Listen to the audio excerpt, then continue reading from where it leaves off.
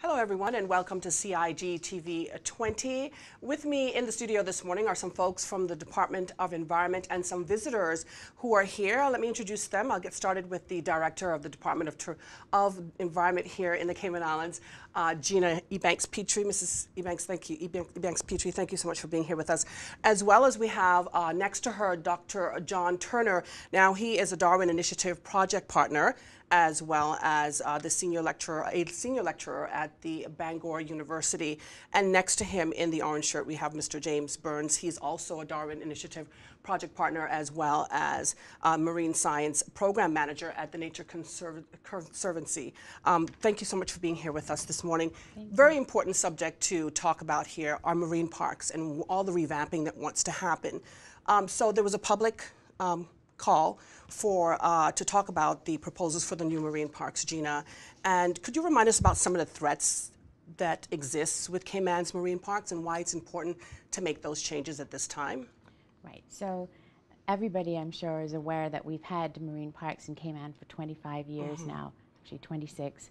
And the Department of Environment and our partners, Bangor University and the Nature Conservancy, embarked on a 3-year project, which we're just wrapping up now, to really take a comprehensive look at the parks and how they've worked for us, and what we need to do to make sure that the parks of the future work for us in a similar way as our current parks have worked. So that brings us to talk about what's different in Cayman. Since 1986. Why do we need to look at the parks? Lots of people say, well, you know, we have marine parks. Why do we need to change them? And we need to change them because Cayman has changed. The threats that our marine environment is facing have changed. Cayman's changed because since 1986, our local population has doubled. Our visitor population has quadrupled. And so the numbers of people accessing our marine resources have increased over time, and it just means that use impacts, just, you know, people using the marine environment, recreating in the marine environment, cause a certain amount of stress and impact. One of the things that we've discovered in the work that we've done over the last 3 years, from a science-based perspective, is that actually the extraction of reef fish from the marine environment is a problem that we really now need to address. It's one of the things that's sort of bubbled to the surface as we've worked through the issues from a science perspective. So that's an important threat that we didn't have on our radar 26 years ago. We were more concerned about populations of conch and lobster diminishing back then.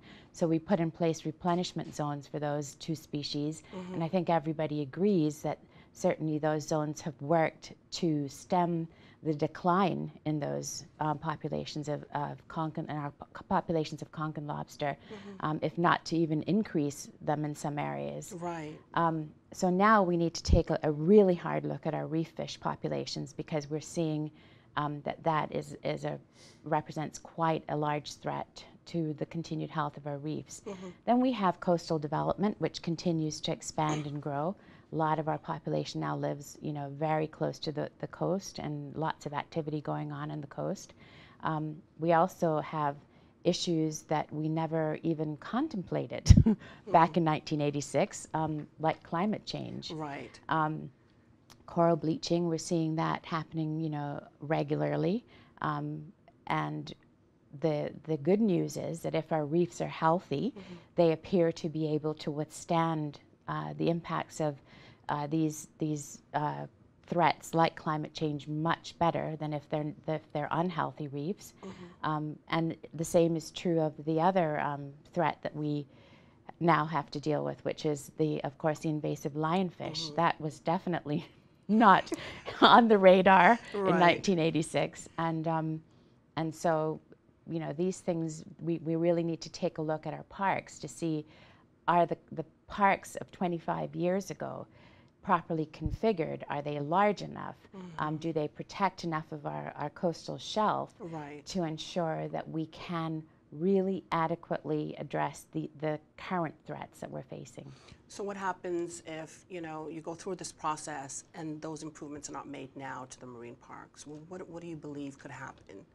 Well, I mean, I think that it is really critical that we accept that in the same way that 26 years ago there was, I think, quite a lot of opposition initially to setting the areas aside, to putting the rules in place to protect our conch and lobster, and putting the marine parks in place back then.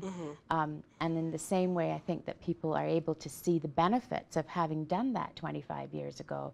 We just have to remember that things are very different today, and that we have very different threats. And if we don't take action today, if we don't change how we're approaching the management of our marine resources and update and revamp and enhance our system of marine parks, that things are not going to look any better for us, that's for sure. Right. And we really stand a very good chance of losing a lot of ground in terms of our marine protection that's been sort of lauded around the world, and which we've seen the benefit of here. Right. And I think that's something that in a way makes it easier for us to have this conversation with the public, because we have seen the benefits of marine protection in the past. And I think the important thing now is for people to understand that things really have changed here, and we have got to change our management tools to suit. Along with it. Yes. Dr. Turner, let's talk a little bit about the continuous declines in our ecosystem. Do you want to talk a little bit about what's happening there and let our viewers know? Yes, certainly. I think it's important to realize that Cayman is one small part of the Caribbean, and the Caribbean overall is suffering major declines. If we go back to the mid-70s, for instance, a lot of the Caribbean was pretty healthy around that time.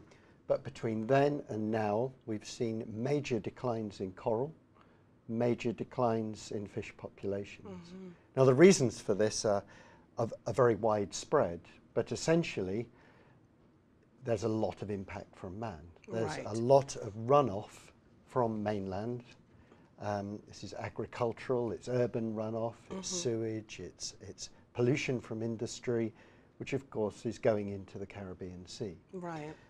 At the same time, there's a lot of extraction of fish for food throughout the Caribbean region. Right. Now, if we put some numbers on that, the cover of corals, the living material that forms the highly productive base of the system, has dropped from well above 70–80% down to single figures now. It's become that extreme between the 70s and now.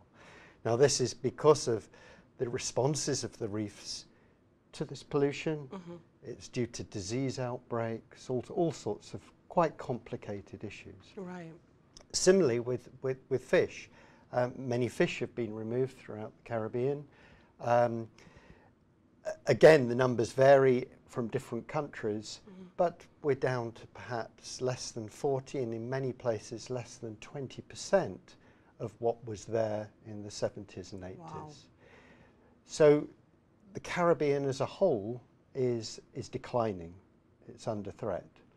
Now, Cayman perhaps in some ways fares a little better. Okay.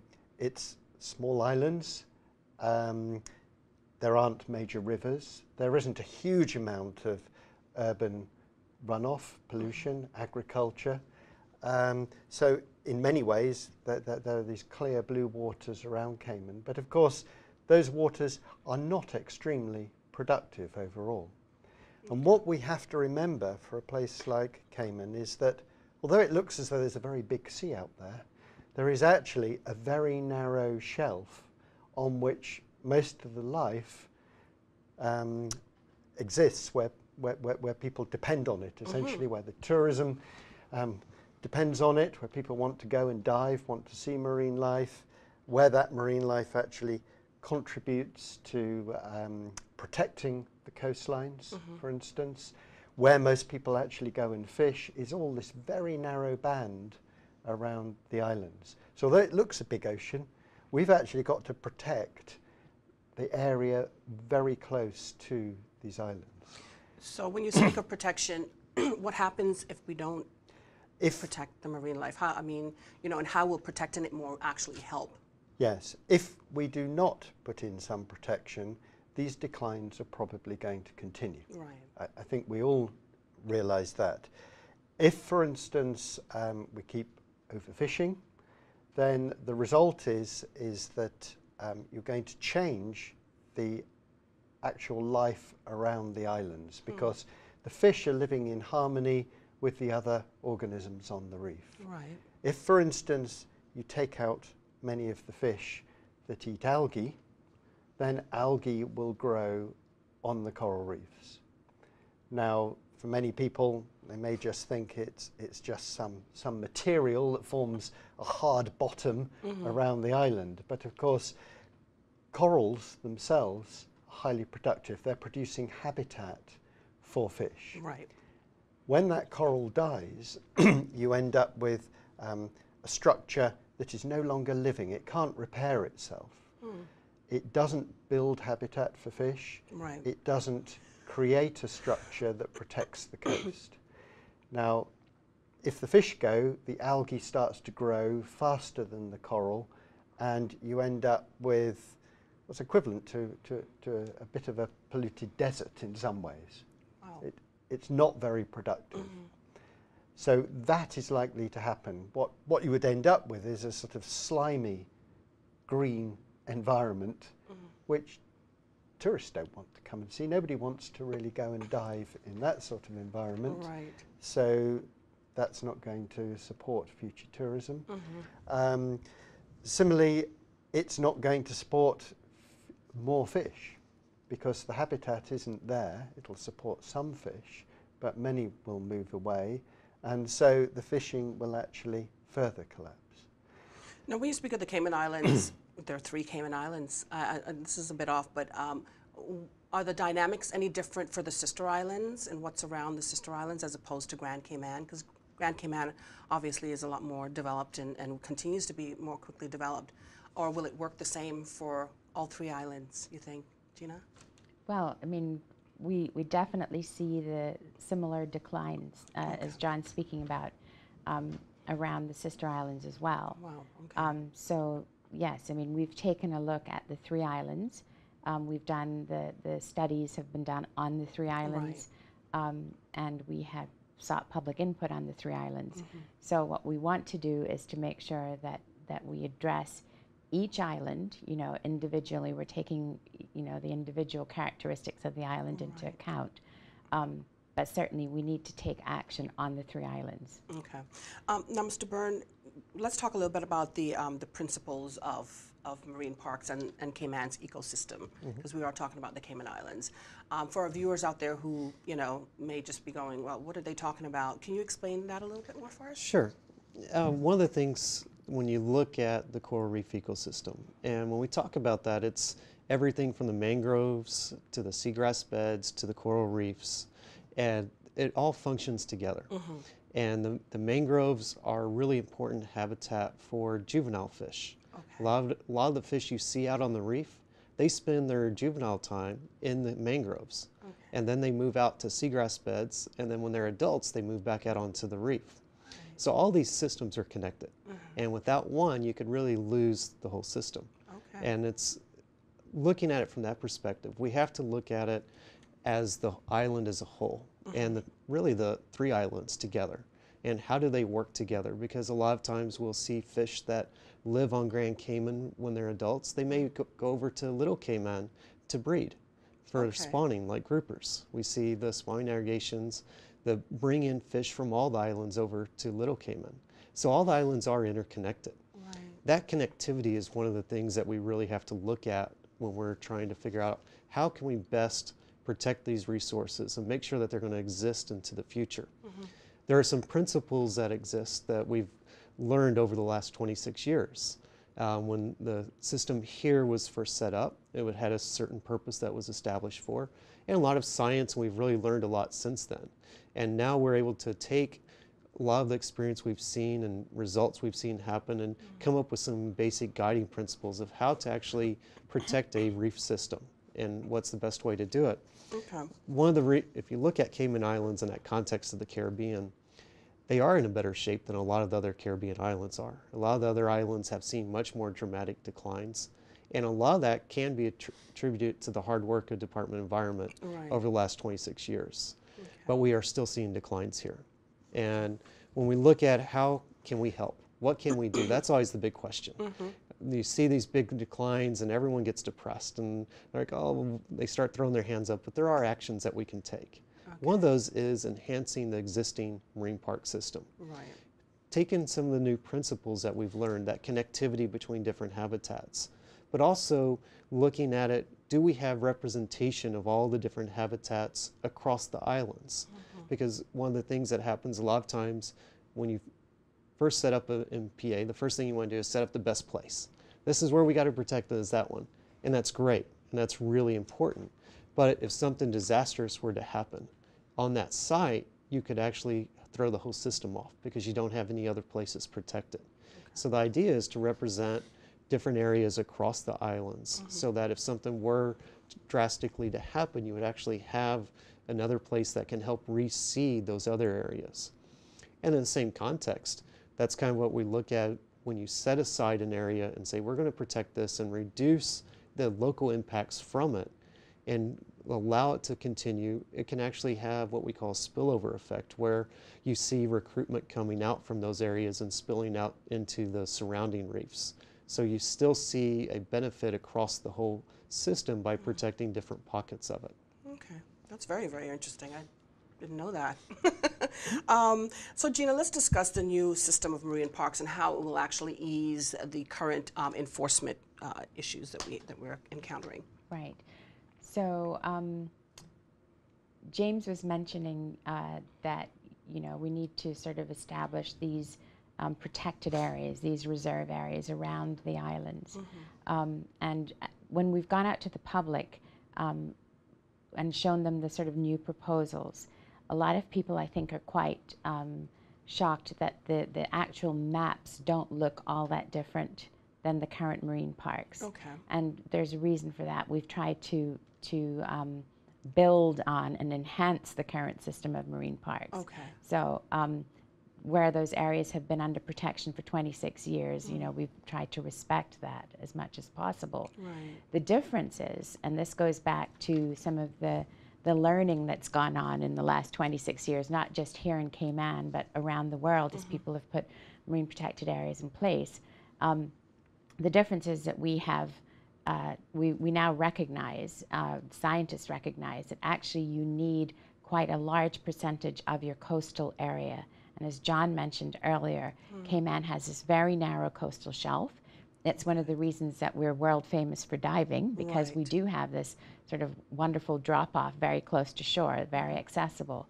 But it also means we have a very small area where everything happens in terms of our marine productivity, but also the use of our marine resources. Okay. And so we've tried to get about, follow the international guidelines, and we've tried to get between 30 and 50% of our coastal shelf under protection. And that's what these new marine parks do. Okay. So people have obviously said, well, gosh, how are you going to enforce that? Well, because they don't, the areas aren't all that different. The rules have changed. Okay. And the fact that the rules have changed actually makes it quite a bit easier. They're no take. So if someone is in there trying to take something, Then, obviously they're breaking the rules. Right. We don't have Okay. to worry, what are they taking? Do they have a license for that How many particular they're gun? taking. How many are they taking? Exactly. Okay. So there's that. But there's also the point that many people, I think, don't appreciate that, yes, we patrol the marine parks, but there are many rules in our marine conservation law that apply everywhere in Cayman waters. So we have to basically enforce the entire coastline now, because there are rules everywhere, and we Right. have to enforce all the marine conservation rules. So we'll continue to enforce the marine conservation rules across the islands. Now that doesn't mean that we're not challenged when it comes to enforcement. Right. we're the first people to acknowledge that we have 7 enforcement officers to cover the 3 islands. We've lost some posts due to the government funding cutbacks over the last few years, and we do need more resources in that area. Okay. But hopefully, if people can understand the value and the need for these marine parks, and I think many people on the islands do, they will help us by, first of all, respecting the rules, and secondly, by also acting as an extension of our eyes and ears, in terms of enforcement, and help us to call in either to the DOE or to the police. So yes, we do need more resources. We need adequate powers for our officers, which we don't currently have. That needs new legislation, which is a whole other subject. Right.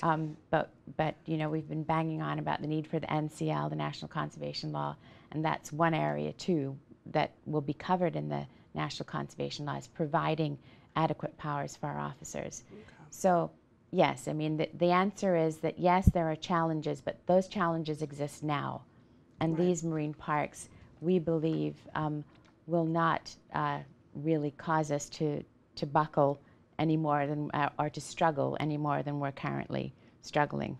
All right, well, let's talk a little bit more about that, because you mentioned having to cut back posts and so on and so forth, and there have been recent government budget concerns and cuts as well. So how does the DOE intend to manage the more improved, bigger marine parks in light of all this? Well, I mean, as I said before, Donna, obviously we're going to have to, if we're successful in promoting the new parks, and we hope, for the sake of the country that we are, that we'll need obviously new signage. There'll need to be an explanation of the new rules, etc. Right. But we've been very careful. We've tried to carefully sort of manage the money that we've spent on the existing signage and so forth, in anticipation of having to change some of it. So I think in terms of that sort of aspect of it, there will be costs incurred. But in terms of the additional enforcement, I don't see immediately, any immediate increase, other than if somehow we were to be lucky enough to land a couple of more enforcement officers. That would be wonderful. Right. But we need those now. If we don't get the parks, we need those. Right. So it's not as if these parks are going to put an extra, huge burden on us in terms of enforcement. Okay, let's talk a little bit about the logistics and the financial benefits of having the marine parks. Well, I mean, John and James, I think, both touched on the really important role that Cayman's marine environment plays from a tourism perspective, and I think everybody appreciates and understands that in Cayman. Big impact. A huge impact. And then some of the things that we don't talk about, probably enough, but we've heard actually quite a lot of as we've gone around to the public and consulted on the marine parks, is this whole connection between our marine environment and the health of our marine environment and our marine resources, and people's sort of sense of identity, the whole cultural, the heritage aspect of it, and the identity, Caymanian identity, sort of all wrapped up in this connection with the marine environment and the resources in there. Yeah, it's been a big part of people's livelihoods. It has been, and it's also been a big part of everybody's life. It's, and I think that even people that we've welcomed and who've become Caymanians, I think they very much relate to the marine environment. It's part of what drew them here. Right. And it's certainly, whether it's sailing or it's diving or it's boating on the weekend or whatever, or just the view, just be able to swim in very clear, unpolluted waters. I mean, I think that sort of identity issues all tied up in the health of our marine environment. Right. And I think that's hard to place a value on. It's easier to recognize the immediate sort of dollar value of the tourism aspect. And then there are people who, people in our community who also subsist, from fishing and from our marine environment. So and that's one of the things I think that we've also tried to explain as we've gone to the public, is that these parks are not just about the tourism aspect. They are truly, we're trying to make these parks for all the people of the Cayman Islands. You know, whether we're talking about the role that our reefs play in coastal protection when we have a storm, our reefs, healthy reefs, are one of the first line of defenses for storms and hurricanes. Right. Healthy reefs actually mean that the sand that we produce for our beaches is around, so that's really important. But also, I mean, we've tried to say to people, look, as James was explaining, when you protect pockets, when you set aside pockets and you have them as no-take areas, yes, it means you can't access those areas and take in those areas, but the benefits of protecting these areas is that you actually get the spillover effect, as John mentioned earlier, into the areas where people can go and fish. Okay. So the idea is that by setting aside areas, we actually enhance the possibility that people who rely on catching the occasional fish for dinner can actually continue to do that in the long term, because those protected areas sort of serve as a bank and replenish Right. the areas that are open So for there's always exploitation. excess, yeah. Exactly, and I think that, you know, that's an important point that we've been trying to make as we go around, because I think a lot of people see these parks as taking more from them. And we've been trying to say, look, you need to flip the way you're thinking about this, and you need to really understand that what we're trying to do here is actually preserve your ability to continue to take fish, conch, lobster, whatever, from the marine environment. Yes, it will also mean that we protect our coral reefs and hopefully protect the diving industry and the water sports industries as well. Right. But it is also about just protecting the resources for people. It is hard for people to actually appreciate how vulnerable these marine systems are, Yeah. because they've always been there and they've always been providing for people. Right. And I think a lot of people are probably rather unaware of how quickly these marine ecosystems can be lost. Right. We had a big bleaching event where lots of the corals bleached and subsequently died in 1998. Scientists predict that there are going to be many more of those in the years to come as the oceans warm. Now, this really means it's absolutely critical for Cayman to reduce many of the other impacts. So the reef is as healthy as possible so that hopefully it can respond Right. to these sorts of incidents. So I think sometimes people are unaware how critical it is that this protection is put in place.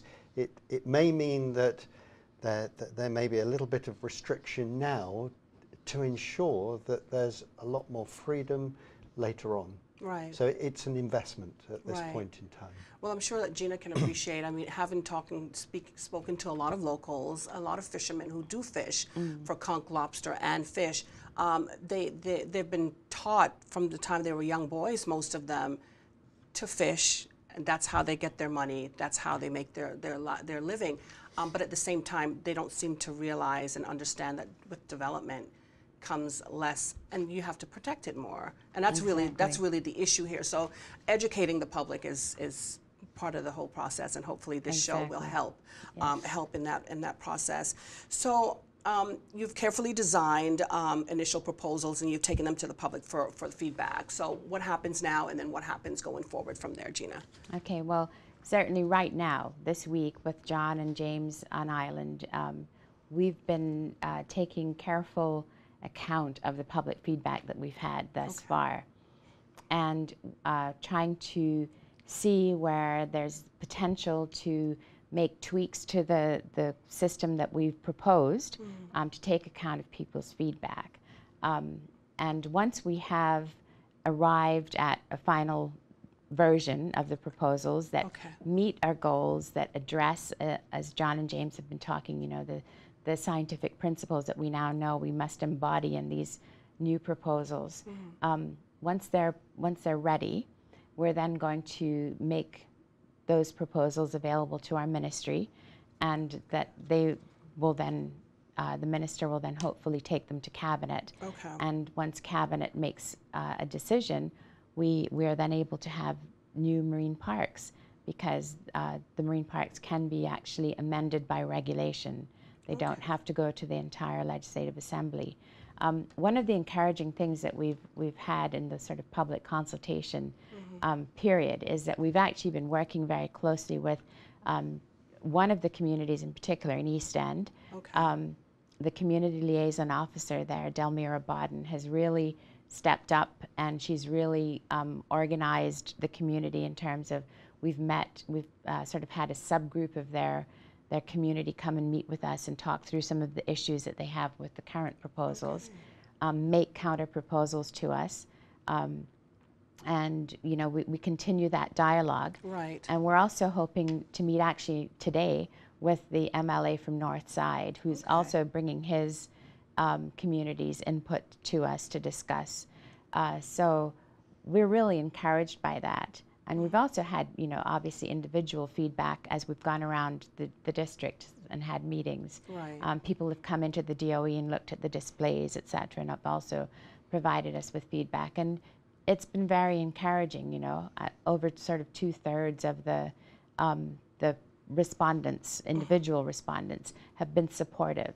And that includes quite a lot of controversial feedback from meetings in West Bay and Cayman Brac in particular. Okay. So we're very encouraged so far by the public feedback. Oh, it's unusual to hear about the dynamics of each community and how they respond to these things. Yeah. So as we wrap up, any final words from you, Mr. Byrne, on the importance of moving forward and having the new and improved marine parks put in place as soon as possible? Yeah, I think one of the really key important things was touched on by Gina and by your questions there.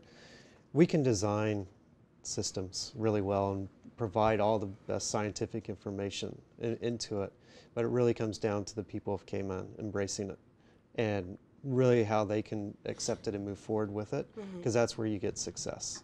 And that understanding that the reason behind this is if we don't have actions, we all will lose.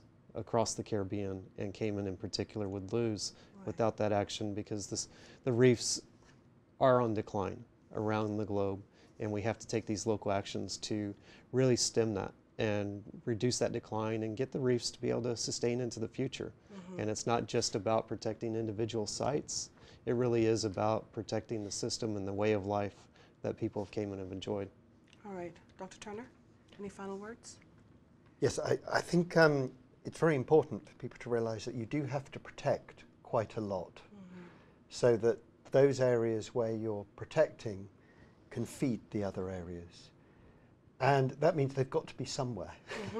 And the communities really have to see these as an advantage, not a disadvantage. Right. Overall, this is going to make the marine areas much better around their communities, and they're going to benefit more from these areas in longer term. So it does require perhaps a change in thinking. It means that people have got to think about the future. What will their children want to see around Cayman? That really is important. And so, you know, we're asking people really to think just beyond themselves, think what's required for the future. Right. Mrs. Eubanks-Petrie, now I know that your department has, you know, taken the bull by its horn, and you're moving forward with this and want it to happen, obviously. And hopefully the next stage will allow you to do that. But, you know, I just want to point out to people out there who are watching, to tell their friends and family that, you know, to get involved in what's going on as far as the marine parks and the improvements that are suggested to be made, and actually support that, because it's important for your department, it's important for the country in a whole. But just to wrap up, any final words from you, what you would say to the public out there who may be listening? Yes, I mean, one of the things that I would say is that this ultimately is not about the DOE. Right. This is about the Cayman Islands as a whole, because, as I said quite a few times when we were out in the public consultation, the DOE can continue to document the decline of our marine resources. Right. I would not wish to have to do that, because I live here too, and I have a child, and I would like to ensure that you know, his future is protected as well. And that's what this is about. It's about investing in our future. Okay. And I really think that if I had to sort of leave a final message, it's that you know, this isn't about the DOE or any particular government even. This is about our collective future. Right. And that we really need to shift our thinking from the idea that these protected areas are taking something away from us. And we need to look at them more as an investment in our future. All right, Mr. Byrne, Dr. Turner, Mrs. Ebanks-Petrie, thank you so much for being here with us on CIG TV 20. And of course, to our viewers out there, we hope that you've been enlightened and you now know more about our marine parks and our ecosystem here in the Cayman Islands. And of course, we invite you to stay tuned to CIG TV 20 in the coming months so that we can bring you more details on exactly how the process is going forward and what the final results are. Thank you, as always, for joining us.